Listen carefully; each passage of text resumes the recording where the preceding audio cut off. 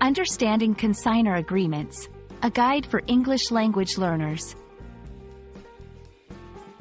Hello and welcome to our English language learning series. Today, we're diving into a fascinating topic: consignor agreements. Whether you're interested in business English or just expanding your vocabulary, understanding this term is incredibly useful. So, let's explore what consignor agreements are and why they matter.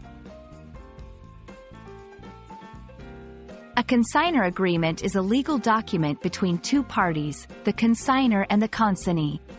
The consignor is the person or entity who owns the goods, while the consignee is the person or business that takes possession of the goods to sell them, but does not take ownership. This agreement outlines the terms under which the consignee agrees to sell the goods. Consignor agreements cover several important details. Ownership. The goods remain the property of the consignor until they are sold. Revenue sharing. How the proceeds from the sale of the goods will be divided between the consignor and consignee. Fees and expenses. Any fees or costs associated with selling the goods. Duration. How long the agreement will last.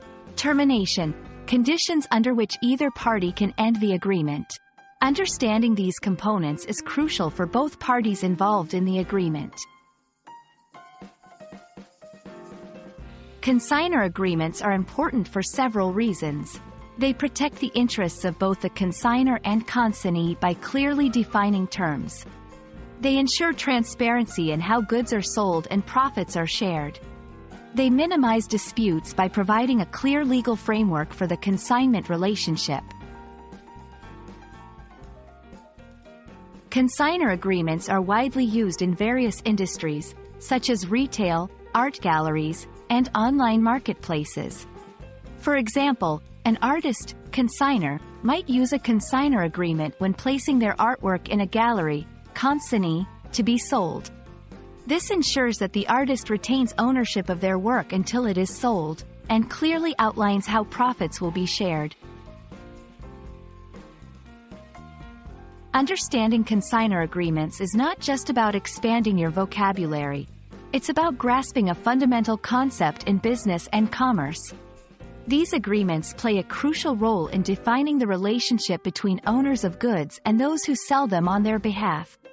We hope this video has shed light on the importance and structure of consignor agreements. Thank you for watching, and we look forward to helping you learn more about the fascinating world of English language and business terminology.